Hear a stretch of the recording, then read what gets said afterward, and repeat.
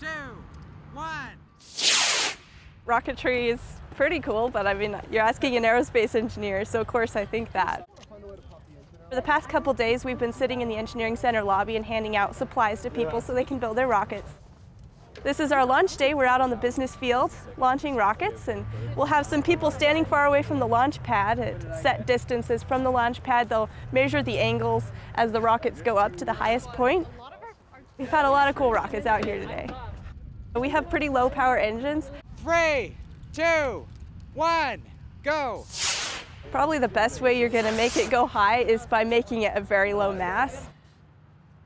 This is part of Sigma Gamma Tau. We're the Honor Society for Aerospace Engineering. We put on this rocket competition as part of E-Days.